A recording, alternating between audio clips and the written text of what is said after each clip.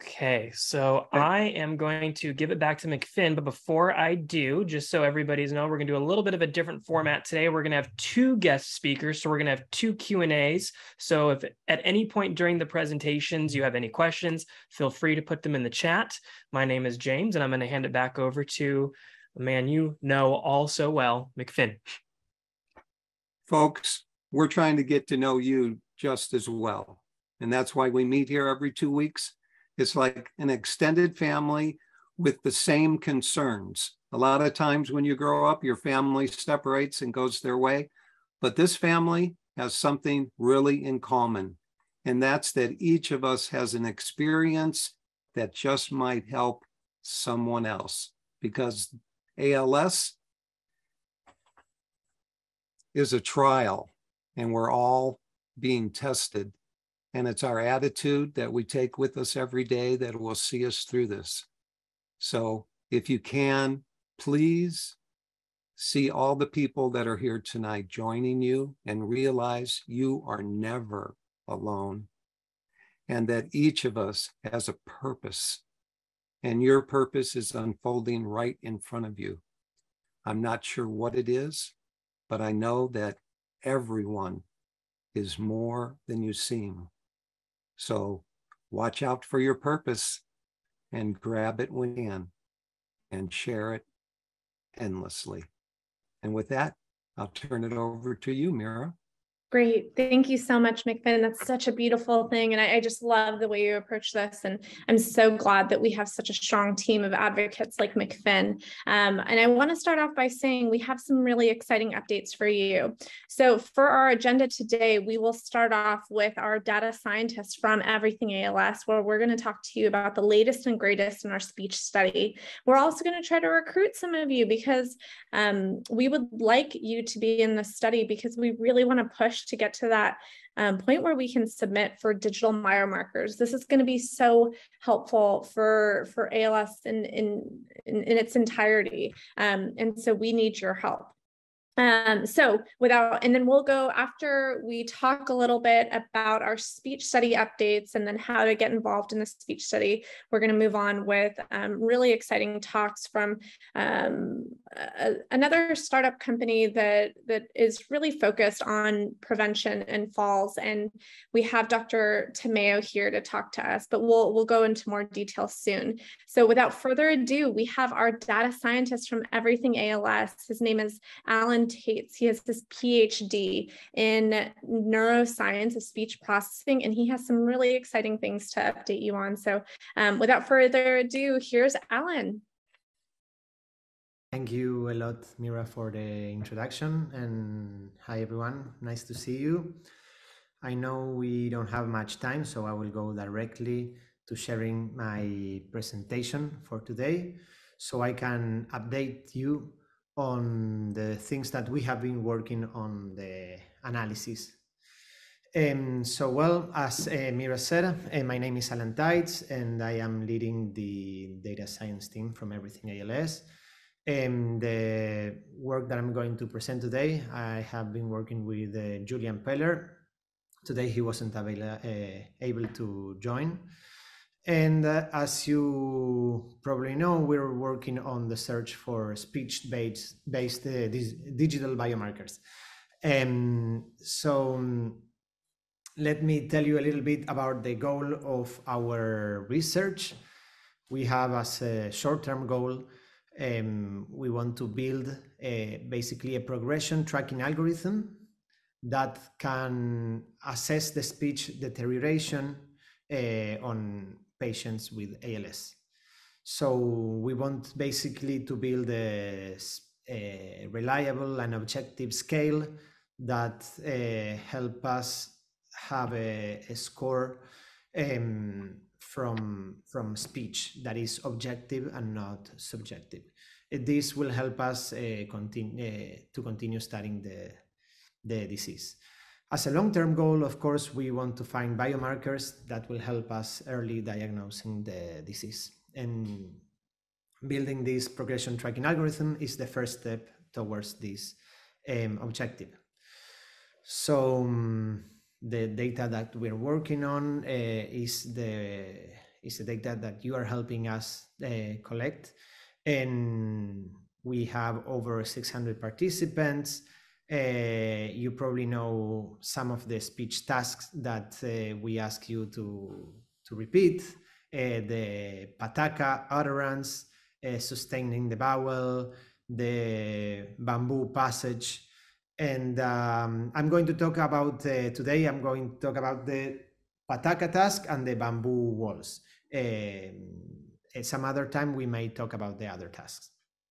And I'm going to start telling you how we analyze the video that we record. We record both video and speech.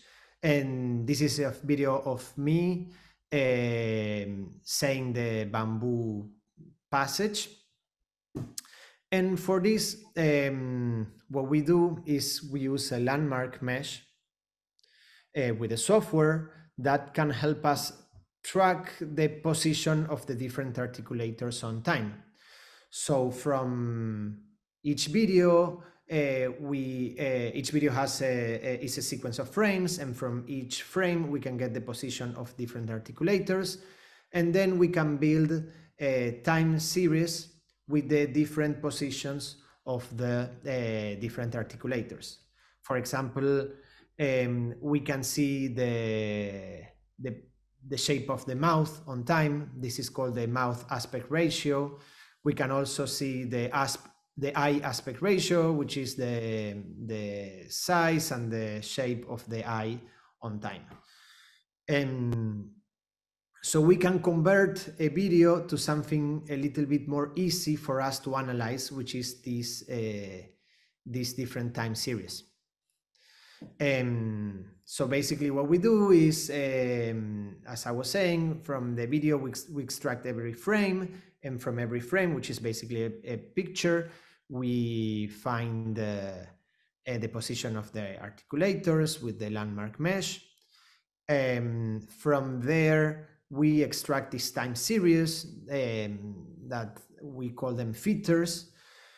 And with that, this is where it gets a little bit more technical, and please stop me if something is not clear, but we train what is called a statistical model.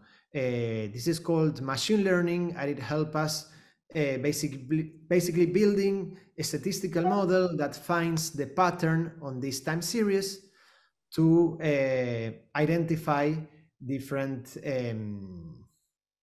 to identify the different patterns to help us predict a specific goal. For example, one goal that we have, as I was saying, is to make a regression to get the ALSFRS score. This is the speech score that you report after every task, and this model can help us find the patterns for making this prediction. Another task that we have been working on is classifying between symptomatic patients and controls. And these statistical models also help us in distinguishing between these two groups. This is thinking on the long-term future for building these early diagnosis algorithms. So I'm going to show, for example, a few results of this approach that I was saying. For example, if we use from the video, we use what we call the mouth filters. This is only the positions of the lips on time. We can train models that predict with an 80% accuracy, almost 80%, 79% accuracy, can predict between the controls and symptomatic patients. This is done if we use the pataka task. If we use the bamboo passage, the accuracy drops a little bit to 74%. But it is worth noting that we can do this only with the video. We haven't started using the audio yet. Using this approach, we can also predict, as I was saying, the speech subscore that goes from 0 to 4 or from 1 to 4. And we do this with a relative error of around 15% for the speech subscore. This is actually quite encouraging, because this shows us that we are on the right direction to continue building this algorithm. I think I have a few more minutes to tell you how we analyze the audio. For analyzing the audio is basically this time series. We can convert it to what is called a spectrogram. A spectrogram is shown right here, is this image. So every utterance we can trim it in chunks, and every chunk we can convert it to this spectrogram. The spectrogram tells us on an image which frequencies are present on this chunk of audio. And here we also train a statistical model that is called a neural network. You probably have heard of it. They are now very well known because they are very powerful. So with this spectrogram, we can train the neural networks to either, again, predict or distinguish between controls and symptomatic patients, or we can train them to predict, again, a speech subscore. So we have been using them for both. And we saw that the accuracy for classifying between controls and patients increased by a lot by using this method. So it increased to 89%, which is quite high. And we also used it for doing the speech subscore prediction. And now the relative error dropped a little bit. We are still running experiments on this. We are still testing, so we don't have the final relative error. This is a little bit premature, but I wanted to show you some results. And again, the results are a little bit better than analyzing only the video. Again, this is encouraging to tell us that we can actually predict this using only the audio.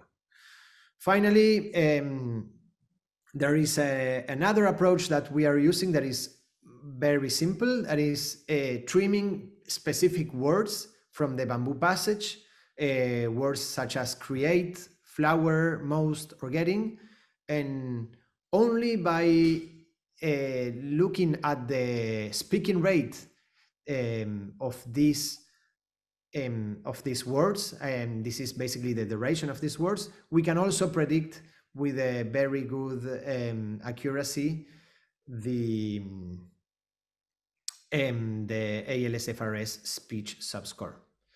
So that's about it. I know I don't have much more time, but I think we're fine on it. Please, if you have some questions, I think there's some time later for them. Perfect. Actually, Alan, we're going to talk a little bit about why what you said is so important, and we'll move into questions for the speech study. So now what we're going to do is tell you why this study is so important that we have more participants. In order for Alan and his data science team to come up with these results, we really need to compare them to PALS, to people living with ALS, because we would like to make this something that can track clinical progression, something that we can use instead of that ALS-FRS score. I know we all don't like that subjective testing, and so we want to make this a quantitative analysis so that you don't have to do an ALS-FRS score. And in order to get to that point, we really need your participation in the speech study. What we really want to do is we want to increase the longitudinal results, meaning we want participants living with ALS to be in the study for a longer period of time. So before we would ask for weekly sessions, but what we found is that, maybe we're asking for too much. So really the core of what we need is one session every single month for at least 5 months. This will give us sufficient data to allow our really smart team members come up with the things that they need to come up with. Alan and his team would be so appreciative of this. So what we're going to do is we're going to demo how exactly to register in the speech study. So I'm going to let James take the wheel for now. Thank you, Mira. I'm going to share my screen real quick and we'll just give you a quick step-by-step on how easy it is to sign up. So as always, everything starts by just simply going to everythingals.org. Up this little tab here, if you hover over research, ALS speech study, that's where you want to go. Simply click on it, log in and register, whether you've already done your Patika sessions or if you're new, just click the login and register. Now, at the very bottom here, if you're going to be brand new user, sign up, new account, that's where you want to go. Click it. And we're just going to kind of pseudo go through one right now. Our email for the day is going to be endingalstogether@gmail.com. And we're just going to call this Ending ALS, our account name for short. Make up a little password here. James, you have to tell us your password now. I'll tell you, I got it off of the coffee mug that's next to my desk. And then once you fill in all of those things, simply create new account. And I'm going to add an exclamation point at the end of that one, because we take our privacy here seriously. All right. Let it think, and there we go. So now that we're registered, I'll have to log into the email and do that. And then once we go through that, I'm going to stop sharing it for just a second so I can do that. While I pull that up for just a second. We're going to try to watch for his coffee mug in the meantime. I got it on vacation, so I'll give you that much of a clue. So I'm actually going to show you what the email looks like that you get. So I'm logged in there right now. So you'll get this email and you'll simply want to click the clicking here sign, click the registration, log back in again with the same email that we have. And I understand that that email looks a little bit fishy. There's no Everything ALS logo. That's an automated process that we can't change, but that is from us about this study. So please don't spam it and go ahead and click on that link. And so James is going to take us to the next step. Right. And just as a heads up, it shouldn't go into your spam folder, but I would say if you don't get the registration email within 2 minutes, just double check to see if it's somehow gotten there anyway. So once you get, this is the welcome page, you're going to want to add yourself as a new user. And what's important about this to note is that if you have multiple people in your family who are trying to do this, first, we would recommend everyone signing up with their own email, but you definitely want to have one person per user. It's very important for the data. We're just going to fill this out real quick. It's a simple questionnaire. I am over 18. It's very important to know that right now, you need to be living in the United States in order to participate. So that's a big thing just to double check and make sure. And then you'll have this signed up. If you have multiple users on the same email, everyone will have its own unique little square here. Always read through the fine print. I've done this before, so we're just going to say that I have read this. So the next part is the consent form, which she's just taking you through. And then after this, you'll be able to fill in a little bit of an intake form. And we won't have to do that right now, but that is important for us to have all of the data in one place. And then from there, you can start your unique sessions. And I'm going to start sharing my screen where I'm actually going to go through for people that are already in our study.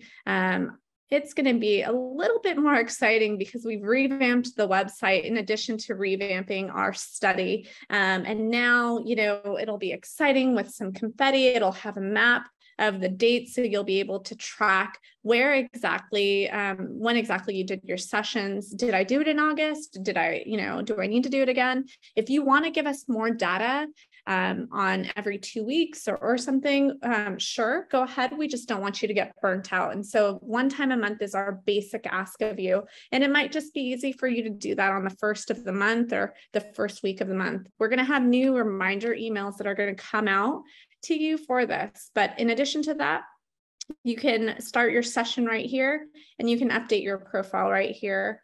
Something that's really great about Everything ALS is that we are pairing each of the participants up with a student ambassador.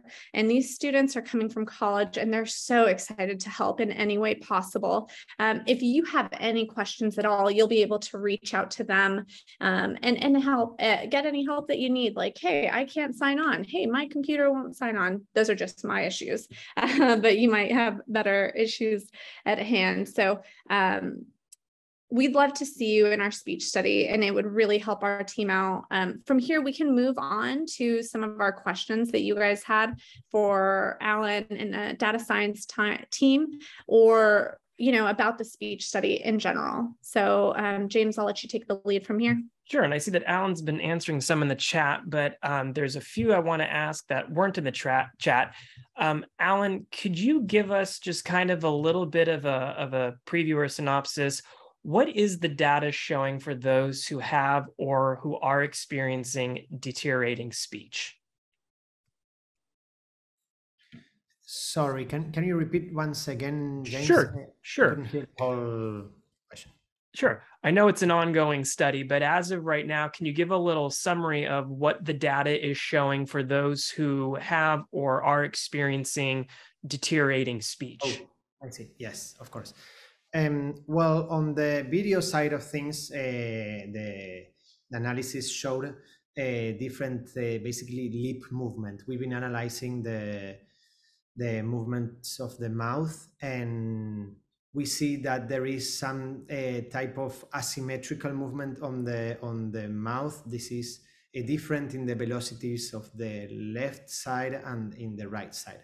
So this creates some type of asymmetry between the two sides sometimes. We also see that the acceleration of the lips is lowers a little bit on time as the disease progresses. This is of course not surprising. We know that the disease affects the strength of the muscles, and if you remember some physics from high school, actually the acceleration is basically the same than strength. So we do see these the best features that we have for doing these predictions are using the accelerations of the mouth. On the audio side, what we see is a lower speaking rate and also velocities of speaking on time, and some other technical features from speech that are called shimmer and jitter, and some other very specific. There are acoustic features that change a little bit on time, and that's basically what we see. That's very interesting. I want to introduce also one of our student ambassadors, Bella. I'm going to have her ask the next question as well. Hi, I'm Bella. It's so nice to meet you all, and I'm so happy to be here today. Just a little bit about myself. I'm a senior at USC. I'm studying pre-medicine and specifically human biology. So it's been really great working with Everything ALS. I feel like I've learned so much. And as McFinn said earlier, it truly is it's like an extended family. So yes, I'm really grateful for that. So one of the questions that was asked was with the progressive deterioration of speech over time, could you determine the progression of disease? So did you account for the progression in patients who were taking different medications? Well, that's basically, that's a great question, and that is something still to be studied, and that's basically the idea.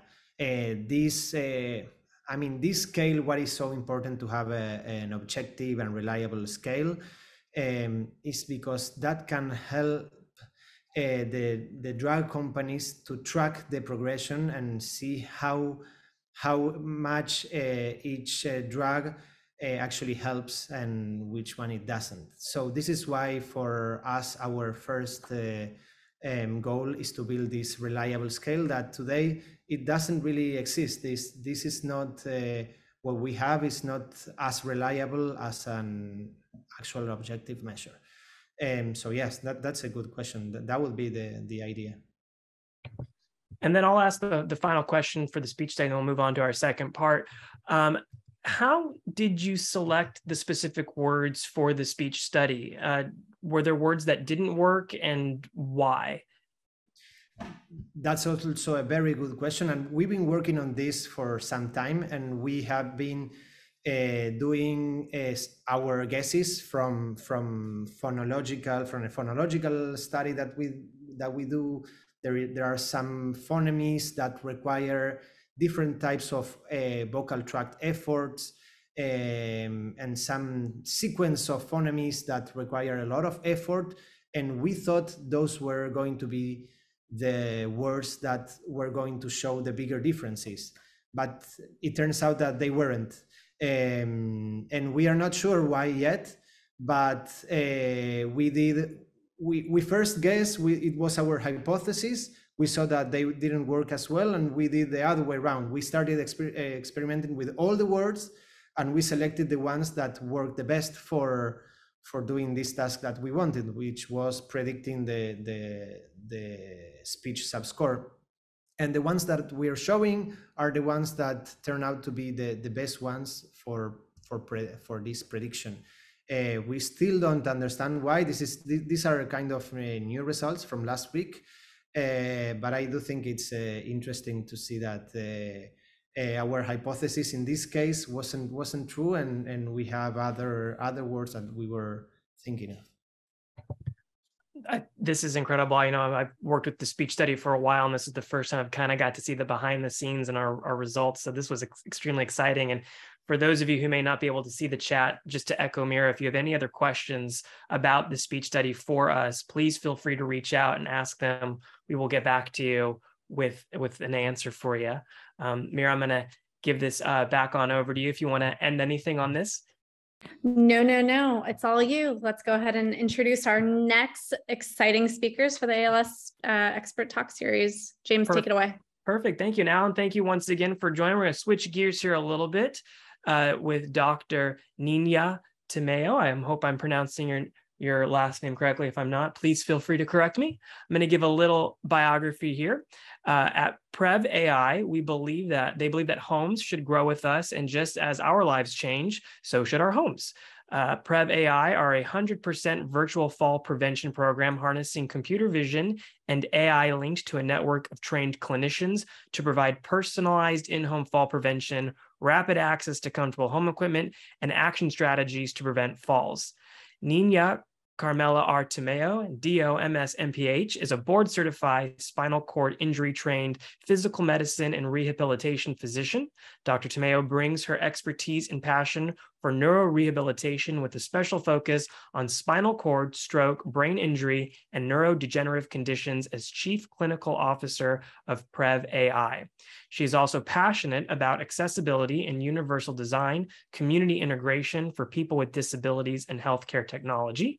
Dr. Tamayo hopes to improve quality access and delivery of rehabilitation services by leveraging AI assistive tech and bridge gaps in the transition to home process. Her work at Prev.ai contributes to her dream of a more universally designed and inclusive world. And with that being said, I would like to welcome to the forum Dr. Niña Tamayo.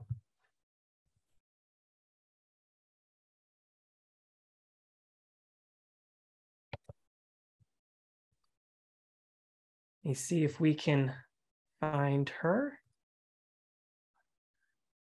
James, do you mind unmuting her? Sure. We got it. Okay. Can you all hear me? Yes, perfectly. Hi, Hi. thank you for joining. Hi, no, thank you for the invite. you got the first half of my name correct. It's actually Dr. Tamayo. Ah, the second pronunciation. Yes, Sorry about that. In the Philippines, we don't really have an A. Everything is a very hard A. So Tamayo. So yeah, just a little, factoid there. But I'm trying to figure out how I can share my screen with you guys to start my presentation. Sure. Let me get you there for 1 second. And now you should be able to do so. Okay. Share screen. I think this is the one. Okay.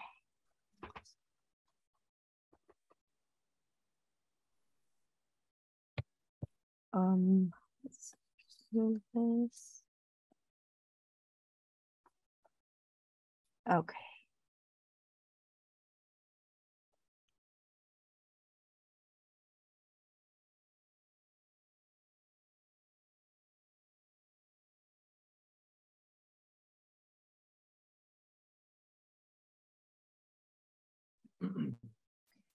So Prev.ai is coming up with some really neat AI technology to help with virtual falls. While Niña is getting that loaded, James, will you create a co-host for either Samir Sood or James Taylor so they Sure, can? Absolutely. Yeah.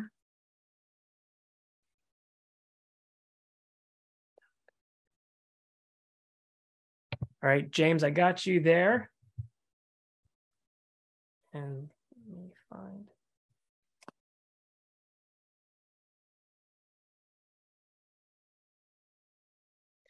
So Prev.ai is a team of doctors that have come together to tell you a little bit about more how falls really create a health problem. And they're coming up with creative solutions to help with your virtual falls risk at home. And so what we're doing is we're trying to bridge that gap and help you in any way possible to give you all of the relevant and useful information possible. So I might have James Taylor or Dr. James Taylor or Dr. Samir Sood talk a little bit more about that.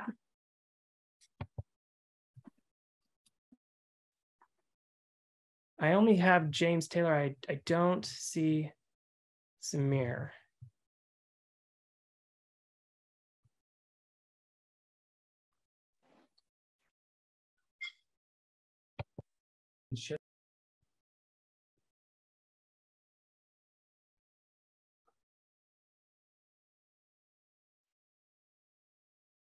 James, were you able to add Samir Sood as a co-host?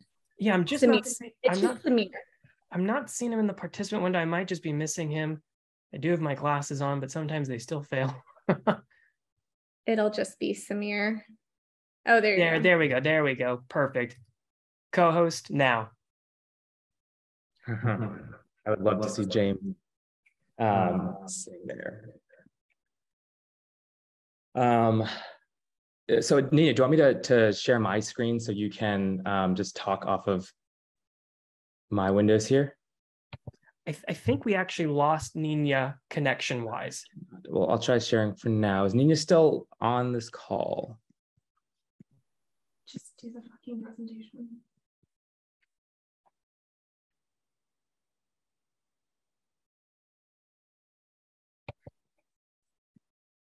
And when she pops back on, I'll get her back on.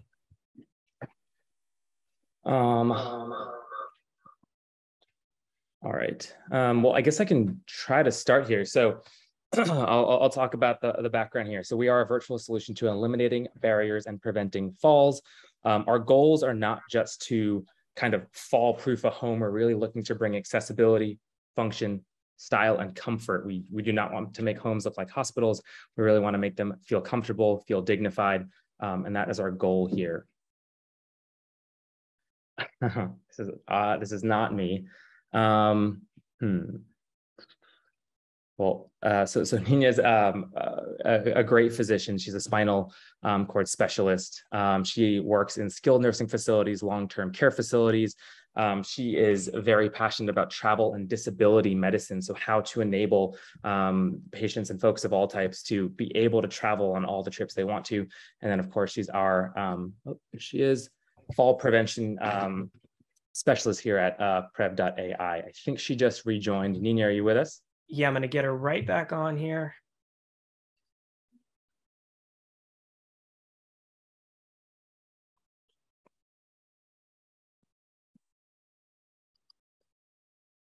keep going here. So Niña is a physiatrist, otherwise known as a physical medicine rehabilitation physician. So she and doctors like her emphasize prevention, diagnosis, treatment, and rehabilitation of people disabled by disease, disorder, or injury. Hey, Samir. They use a multidisciplinary approach to focus on every aspect of your life, including their role in the workplace, home, and everyday activities. And lastly, they focus treatment on maximizing physical function, fostering independence, and improved quality of life. I see Niña laughing at me because I'm probably butchering her talk here. Niña, would you like to take over from here? And I'll keep I'll just move through your slides as you need to. That's fine. I know, I appreciate that. Muted, It just yeah. Am I still muted? Or no, you're good. We can hear you loud and clear. Okay. All right. No, you're good. You're good. You're good. Go ahead. Okay. So sorry about that, guys. I had a little malfunction with my computer. So anyway, it seems like Samir's done a very good job of explaining what a physiatrist is. But basically, I know that most of you may not, or I don't know if most, but some of you may not be familiar with what we do. And our goal is really to restore function. So we are the functional doctors. We are the ones that try to get you back to your life. And to get back to the activities that you like to do after, a diagnosis of a spinal cord injury, traumatic brain injury, or in this case, ALS. Okay, next slide. So basically, to kind of go into that a little bit more, we look at what we call intrinsic or extrinsic factors that create, our form and structure. So there's personal factors, those are your intrinsic factors, things that are non-modifiable generally. And then there's the extrinsic factors, which are your modifiable factors. And we look at those and how they influence each other and how that affects our function and our quality of life. So some of the questions that we like to ask, is, how do these affect how we function at home? And within our community. And that really looks into our activities of daily living and our independent activities of daily living. How do these affect our ability to stay as independent as possible? And what types of technology and adaptive devices exist to help us with what we call in rehab our new normal? And that new normal can affect everybody. So it's not just people with disabilities, but it's also the elderly. As we age, I think every decade we tend to, face a new normal. So it's something that we like to ask. Next slide. So part of the reason why I've joined Prev is that to me, it's really an extension of rehab. It isn't just for the elderly. It isn't just for people with disabilities. It's for everyone. And so today, while I know we kind of talked about how Prev focuses on the fall prevention space, I'm actually going to be talking about universal design and home accessibility and why these are such important topics to discuss, because it is actually part of our work at Prev. Next slide. So tonight's agenda, I'm going to discuss some current trends, which I think are pretty interesting, and sort of the movement towards universal design and accessibility, review the definition of these terms, discuss why they're so important and why a home without barriers is so important, and provide guidance on how Prev.ai can help all of you. And we're going to wrap that up with a quick interview with one of our 6 super users, James, who I can see, I think, is here tonight. So yay. Okay. Hi there. All right. So some interesting things to consider. Next slide. So the world is not actually made for people with disabilities. And this is why I have a job. And the good thing is, though, that things are starting to change. Because of this, unfortunately, there's been a view that having a disability is considered abnormal. But it's only because the world makes it so. This is, as I said, changing. And some of these images that I'm going to show you, this is actually from my work in travel and disability. And the world is really starting to listen, and there have been initiatives to improve and highlight these issues. So, for example, in these 3 pictures, these are some news articles that talk about the travel industry, and there's plenty of people with disabilities who have wheelchairs, and how they get destroyed, especially during travel. There was a recent New York Times article about a gentleman who kind of described the humiliation he goes through when he travels through the airport or on an airplane and having to describe to somebody just how to transfer themselves. So there's increased reporting of these kinds of issues. And so we know that there's this movement towards addressing the plight of people with disabilities and hopefully change our world to allow them to function. Okay, next slide. So I included this more for, humor's sake, but it's also kind of really sad because these are memes that have showed up on the internet and social media. These are some of my favorite hashtag accessibility fails. Clearly, the people who made these ramps were not thinking about people with disabilities. It was, done sort of as an afterthought. So I just put this for your pleasure. So let's move on. The second trend is that, we're really getting older and we're living longer. Next slide. And I want you guys to pay attention to these charts on the right side of the screen. So on the x-axis, you'll have basically the population in millions, and the y-axis is the age in groups. So this actually harkens back to my public health school days, where we looked at tons of these charts and sort of the trends in population growth. So as you can see, in 1950, we had more, children and not really a whole lot of older people past the age of 65. So Samir, if you can just move through the second slide and then stop at the third slide, I think the chart sort of explains itself. So by these charts sort of stop at 2030, but you can see we're starting to grow older and there's more of us. So there's an increasing number of people with multiple comorbidities. And, that means that, we're going to have to deal with different kinds of illnesses and changes in function as that happens. The interesting thing is the AARP did a quick study showing that 87% of adults age 65 plus want to stay in their current home and community as they age.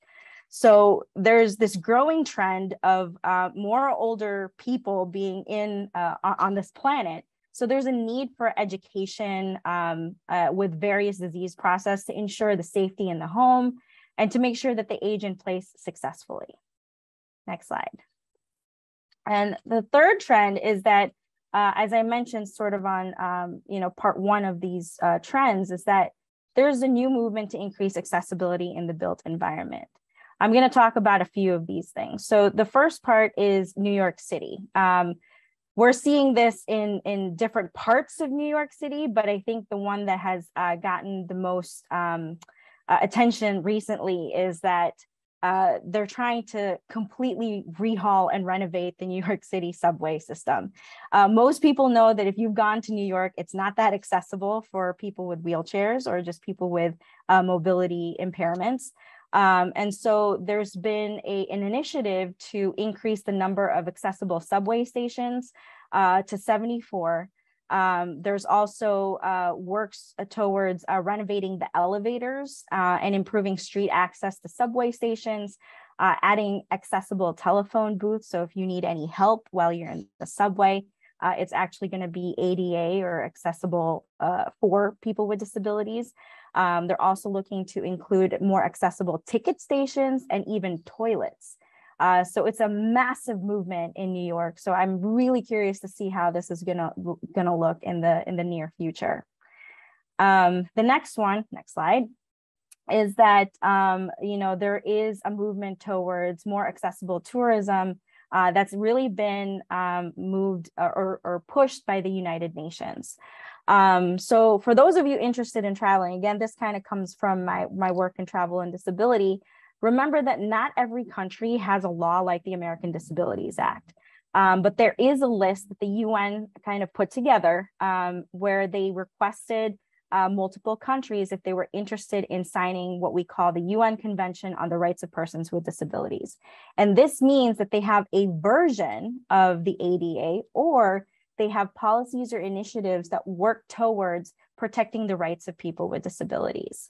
In addition to that, the 2030 Agenda for Global Action continuing the Sustainable Development Goals, includes a focus on principles to, quote, make cities and human settlements inclusive, safe, resilient, and sustainable. And this basically calls for provisions of universal design for accessible and sustainable transport systems, inclusive urbanization, and access to greener spaces.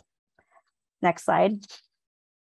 And then within the architecture and design community, there's work towards creating more accessible spaces to promote greater autonomy for people with disabilities. I think with seeing the chart that I showed you earlier, there's definitely a move towards even creating homes that are more inclusive for the elderly. And the increasing need for this aging population as well. Oh, I don't know what happened to my slides. I'm not sure. I'll keep talking. But basically, there's goals to improve performance of our activities of daily living without the need for help from others. And it's now being ensconced in architectural design principles. And in addition, with the rise of assistive technology, the built environment and home spaces can even be more accessible to everyone. There's a push to build residencies that are more welcoming, modern and stylish, and they're now really focusing on materials and aesthetics. So the pictures here are actually from an accessible, fully accessible home. So your house does not have to look like a hospital, which I think is one of the fears that most people with disabilities have.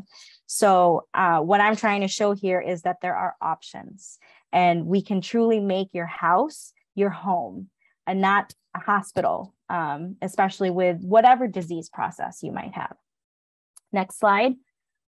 So the last bit is something called the visibility movement in housing development. So this is actually a little bit separate from the ideas of universal design and accessibility. So this was actually started in 1986 by Eleanor Smith. And the goal is, it's actually more for new home construction. And it refers to a single family or owner occupied housing that's designed in such a way that it can be lived in or visited by, that's why visitability, visited by people who have trouble with steps or who use wheelchairs or walkers. And it really has three main principles. The first one is that it has to have zero step entrance. And, for any of the 6 super users who may be here, that's one of the things that we looked at in terms of your entryway. And I'm sure you may notice the doors. We also measure the width of the doors. I know James even brought his measuring stick out with his son when we did his walkthrough. So that's very important, having a minimum of 32 inches to get through a door. And then there has to be one bathroom on the main floor that you can get into with a wheelchair. So there are these really important trends to improve accessibility pretty much across the board, both locally in the United States and globally. Next slide. And of course, the last trend I would like to highlight is specific to ALS. And, I think we're looking at it from a rehab standpoint. Of course, you all might know more about this than I do. But certainly from an assistive tech and medical standpoint, I think there have been many advancements, to allow people to live longer. So next slide. And so I think that there's been a shift in certain outcome measures for ALS from survival to function. And, you guys were talking about the ALS functional rating scale earlier. There's now sort of increasing longevity with this disease. So we're really focusing on function from a rehab standpoint. Next slide.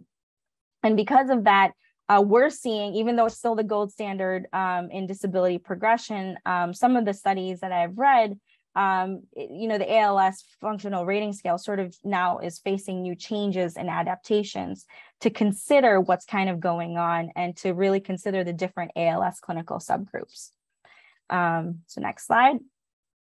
So, now that we've kind of gone through those trends, let's actually take a look at the definitions of accessible design and universal design, because believe it or not, they're actually different, but most of the time they are used interchangeably. Next slide. So accessible design is a design process in which the needs of people with disabilities are specifically considered. And we're going to go through some of those examples later. So accessibility sometimes refers to the characteristic that products, services, and facilities can be independently used by people with a variety of disabilities. Universal design, on the other hand, is a much broader term. So accessible design is specific to people with disabilities. Universal design is basically, a design philosophy where products and environments can be used by all people to the greatest extent. And the goal here is that there is no need for adaptation or specialized design. So accessible design is actually within universal design in a lot of ways.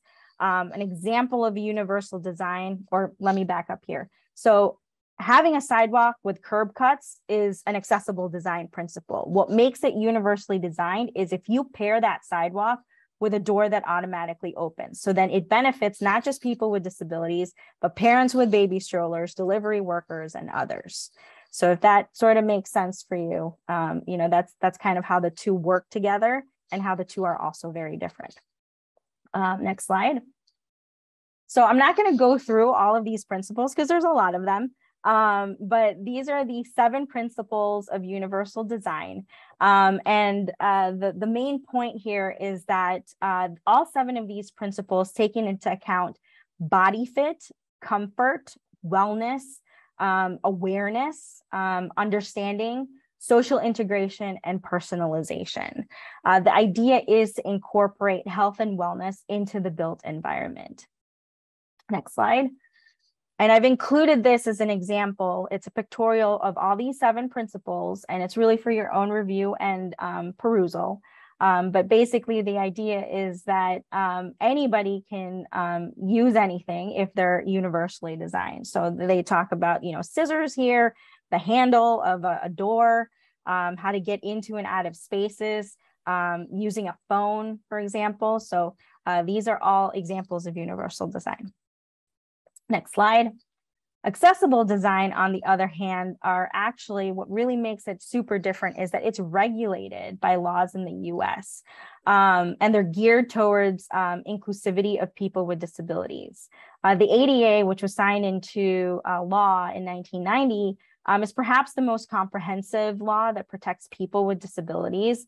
And the codes and standards below, the list of laws here, are actually governed by the U.S. Access Board. So all the standards for accessible design are ruled by the U.S. Access Board.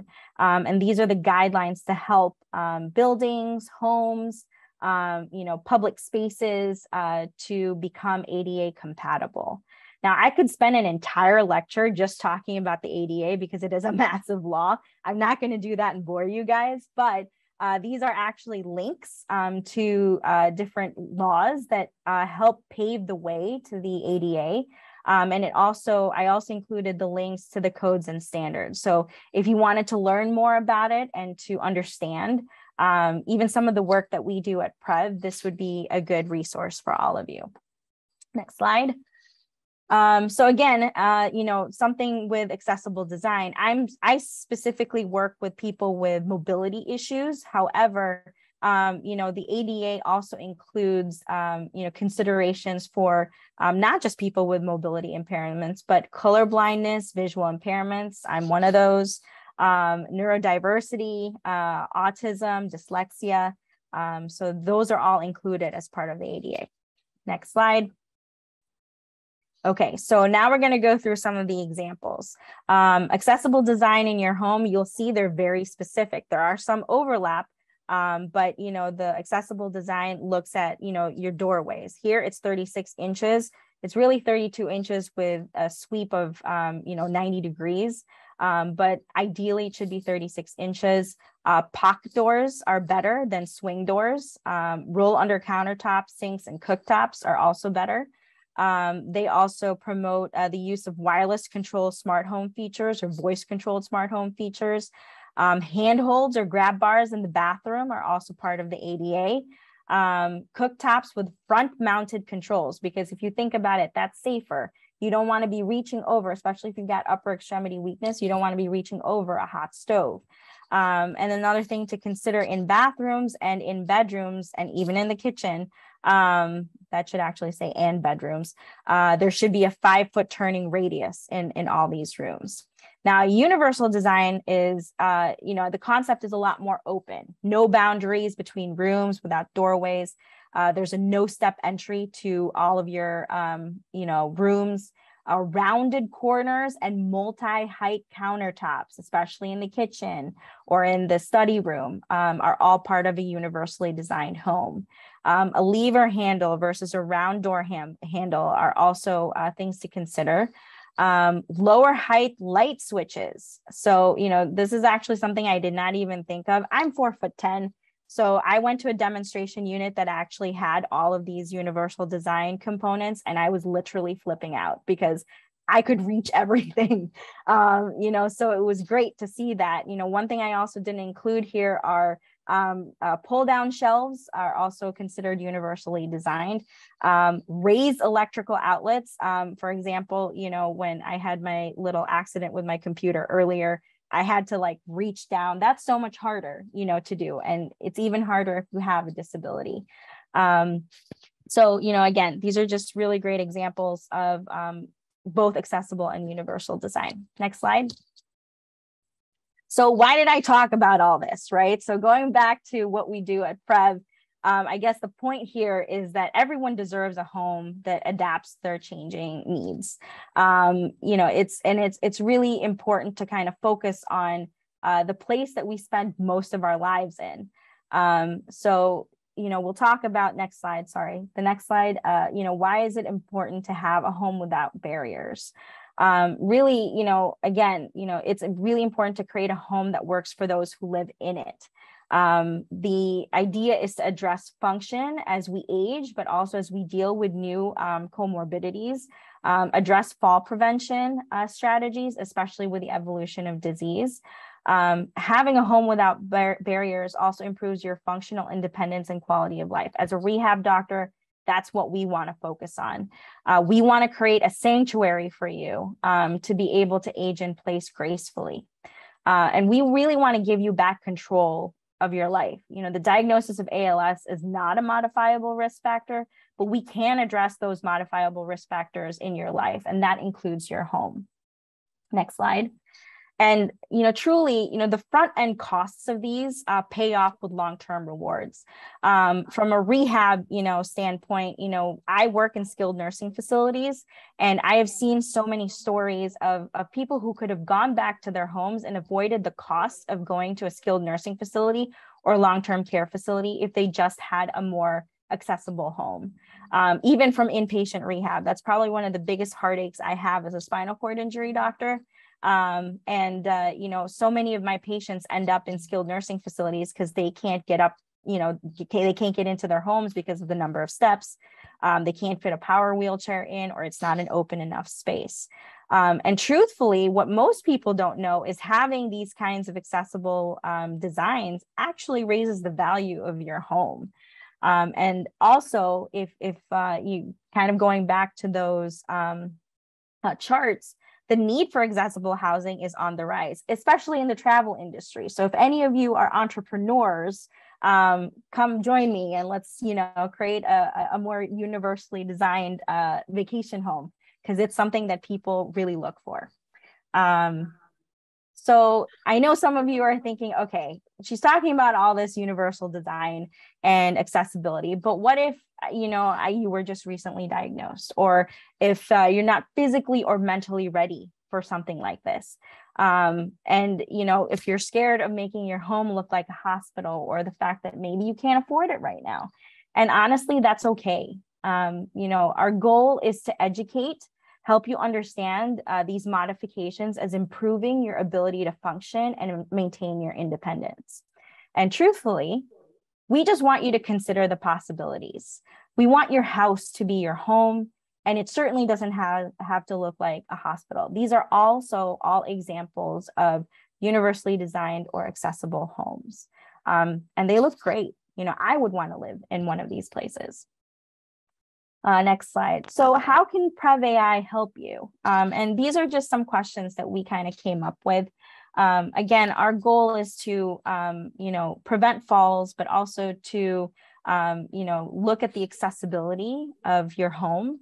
But, you know, the questions we ask is, are you ready to consider a more accessible or universally designed home? Would you like guidance on how to make your home safer and prevent falls?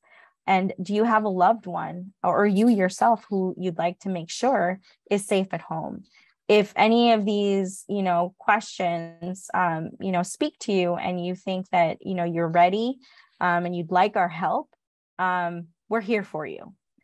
Next slide. Yeah, I don't mean to cut you off, yeah, but we are running short on time. So I might have you jump to your interview with James. Yeah, that's fine. And then we're going to run into a quick Q&A. Sure. And James or Samir, if you wanted to answer some of the questions that are already in the chat, that would be greatly appreciated. And we appreciate you guys coming on because we really want to hear all these updates from Prev. Sure thing. James, are you ready? You got to unmute yourself. Okay, yeah, I'm ready. Okay, go ahead. And so the first question is, before doing a formal home evaluation, did you feel your home was safe and accessible? Yes, because I was just diagnosed in March.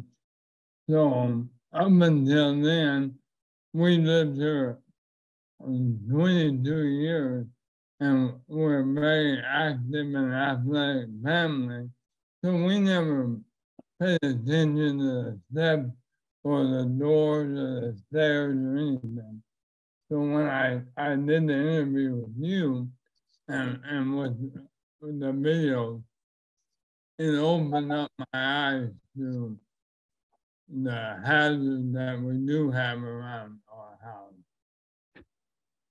Okay. Were you surprised with anything from our report? Yes, it was that, you know, things that we've taken for granted.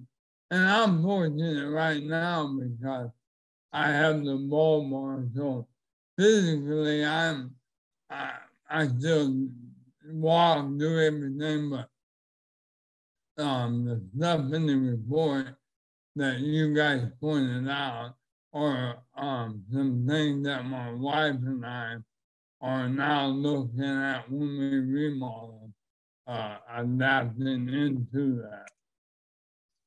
So what did you learn, you know, with the evaluation, and how did it help you? I think the biggest part was, I think what you said about being able to make the home accessible and not look like a hospital, not look different and just still a home, and just in there changing the light switches, the door handles, stuff that you wouldn't really think about that you guys called out to our attention. Mm-hmm. So would you recommend this process to others? I would, because like I said, when you're healthy and you're active, you don't think about this. When you get diagnosed or you just get older, you realize that, you know, everything's a little bit tougher. So you have to be ready to adapt to that. And because we've lived here so long, we didn't want to move or have to move. And you were able to show us a lot of changes we can make that would allow us to stay here. Great. And I guess I skipped the second to last question, but what did you take away from the process? Do you feel safer, more empowered, more prepared? I feel more prepared. I don't you had a slide earlier that when you get diagnosed you don't want to face it, I don't want to feel of it. So I feel much better after doing the process with you. Great. And that actually, thanks so much, James. And, I really enjoyed doing the walkthrough with you. So, and we're really glad that you got a lot out of our evaluation and our report. So. Right. I appreciate you guys. Thank you. And now what we can do is we can start the Q&A session for our falls prevention team. So I know that Dr. Sood and Dr. Taylor are answering some of the questions in the chat, but if you guys have any questions that warrant to answer, James Sagasar, as you can tell, there's so many James. If you can go ahead and answer or ask some of the questions. Sure, I got Bella with me. We've Bella got can do that. Sure, we got quite a few. I'm going to kick it off with the first question. Bella will help me as well. But the first question is, do you have any specific design suggestions for ALS patients who do not currently have the use of their hands and legs? Yes, and actually that's part of my work as a spinal cord injury, because I work with tetraplegics quite often. So, especially with assistive devices, adaptive equipment, the clinical team I work with, they're both named Keith. So we've got the Jameses and the Keiths. So, and I see Keith Jr. here this evening. They're fantastic. And they've actually done a lot of the home evaluation. It's like their bread and butter. So yes, we can absolutely provide that. Now, without having met you and without having your full functional capacity kind of, as a report in front of us, I don't want to just give, advice willy-nilly. So that's why our services are also great, because it is actually tailored to you specifically. So yeah, but yes, there's lots of things we can do and it's exciting. So. Amazing. Thank you so much. So I'm going to ask the second question, which is, are there modifications for use with eye gaze tech? Oh, I think I might punt that to either Samir or to James. You guys can unmute yourselves too. Sorry, what was that question again? Modifications for eye gaze technology? Yes. Correct. Can you describe that a little further? Sorry. I think what they're looking for is that, again, to go back, for those who are dependent on using eye gaze, is there any type of technology that is incorporated into more of the accessibility field? Oh, I see what you're asking. I'm sorry, I didn't understand you when you first asked, but yes, there's a lot of smart tech right now. A lot of the smart, homes actually incorporate that kind of technology already. Yes, there are various, or modifications we can provide for that. I think that's also kind of a newer field in the, within the accessibility, because not a lot of people have smart homes. But, I do know that it exists. So, but it's going to take a little time, because it depends on what you use it for and how much you use it. So it would have to be built into, certain spaces. And so that does take a little bit of time. I think it's just phenomenal even it exists. I'm going to ask I know this question's been asked in the chat, but I'm going to ask it. So if you're watching on YouTube, we can have the answer. Is there, and what financial assistance exists to help individuals retrofit their house or apartment or living spaces so that it can be more accessible? So I'm based in Ohio, and I know that it's a lot of it is state dependent.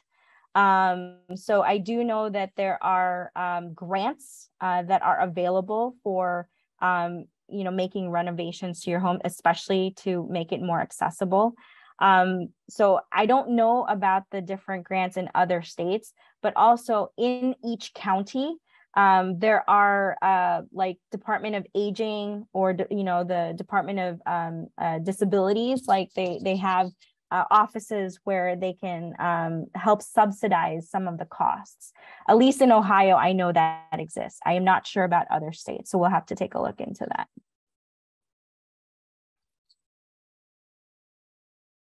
Great, thank you so much. I'm gonna go with our next question, which is, what should people living with ALS look for in stability devices?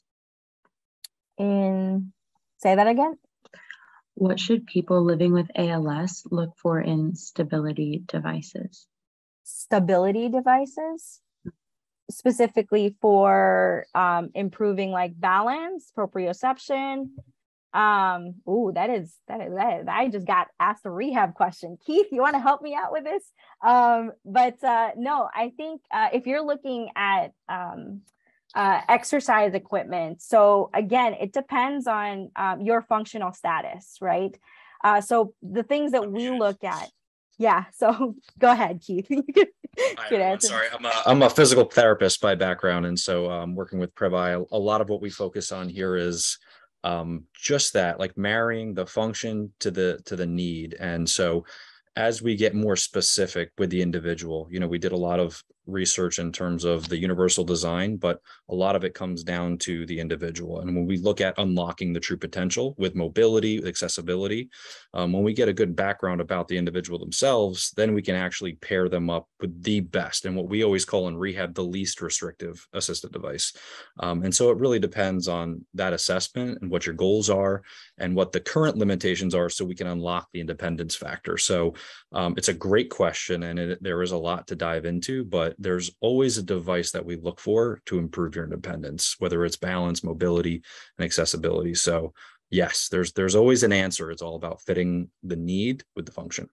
Yeah, and there are actually various balance machines that are used in different gyms.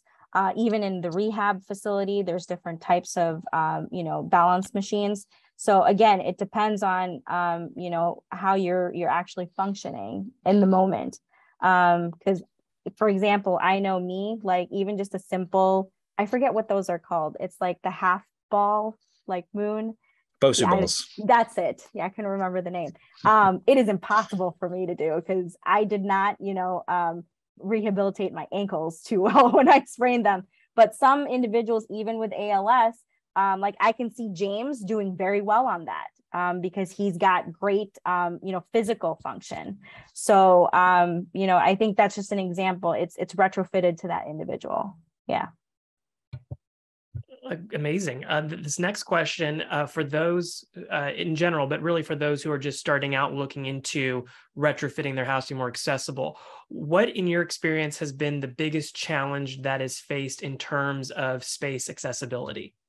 Oh, bathrooms. And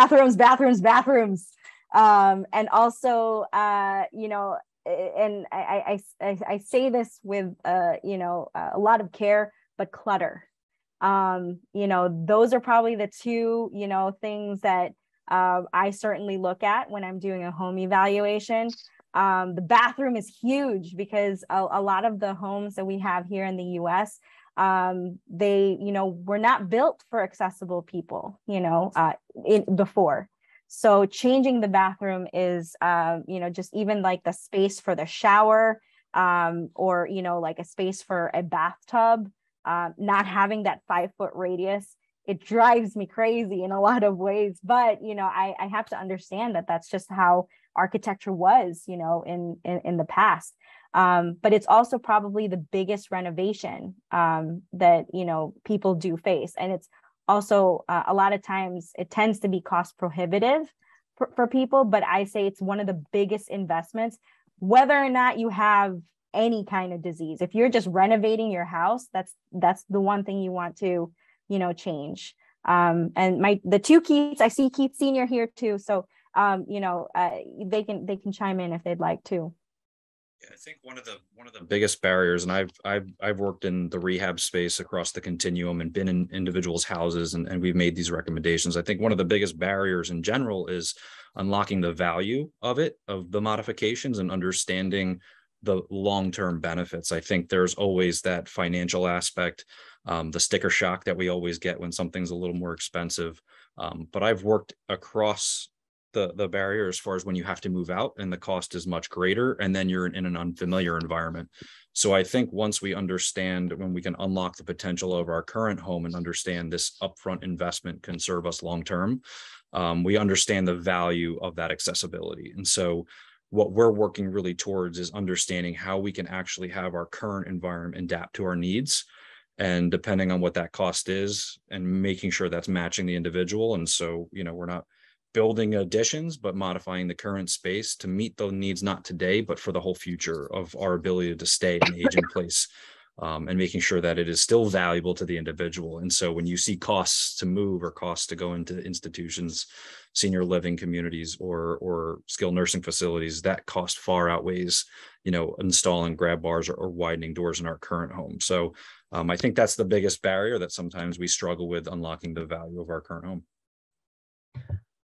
I would agree. I know we want to be respectful of your time, so I want to thank everyone from the Prev.ai team for joining us tonight. I think we learned a lot of options that we all have, given the progression and the different rates of these diseases. So thank you so much for the work that you do, and James, for your testimony of how just important this really is from a day-to-day standpoint. This is the next part of our webinar. It's our open forum. You're more than welcome to join us. You're by no means married to do so. We would love to have you, though. I'm going to turn it over, though, of course, to McFinn. And